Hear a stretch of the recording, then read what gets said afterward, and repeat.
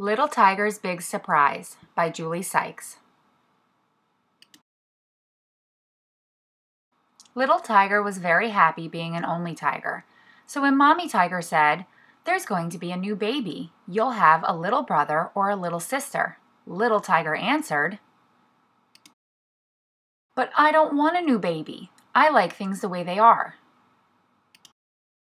Little Tiger thought that if he didn't mention the new baby, Mommy Tiger would change her mind.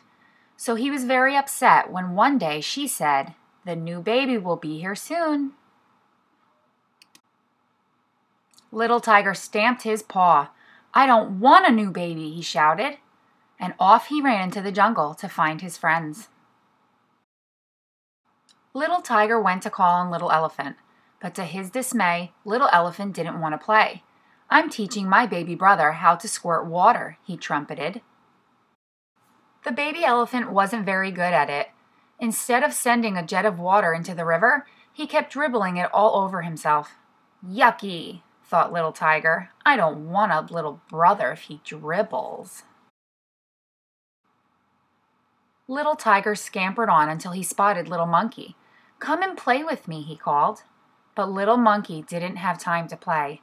"I'm teaching my baby brother how to eat," he explained. Little Tiger watched, and soon both Little Monkey and the baby were covered in sticky banana. "Ugh, ugh," said Little Tiger to himself. "I don't want a little brother if he eats like that." Little Tiger hurried on, and soon he came across Little Bear. She was holding something over her shoulder. "I'm burping our new baby," she told him. Little Tiger waited, and suddenly the baby was sick all down Little Bear's back. Little Tiger's nose twitched in disgust. "Phooey," he growled. "I don't want a little brother if he does that."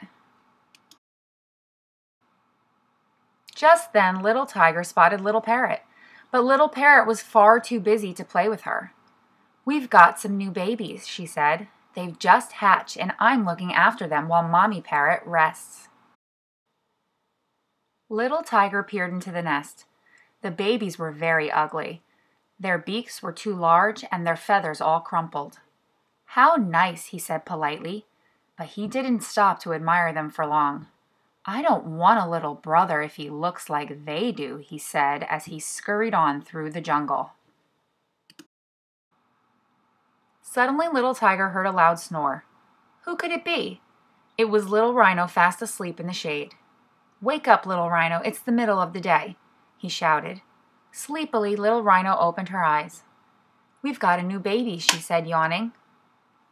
"She cries a lot and keeps me awake at night." Little Tiger didn't like the sound of that. He didn't want to fall asleep in the lovely sunshine. "If that's what babies do, then I don't want one," he thought sadly. Little Tiger wasn't very happy. Babies were even worse than he'd imagined. They took up everyone's time and they did horrible things. "I'd much rather be an only tiger," he thought as he trotted home. On the way, he met Daddy Tiger, pacing the jungle floor. "Why the sad face?" asked Daddy Tiger. "What's wrong?" "Babies are horrible," said Little Tiger. "I don't want one." Sadly, he told Daddy Tiger about all the things he'd seen other babies do.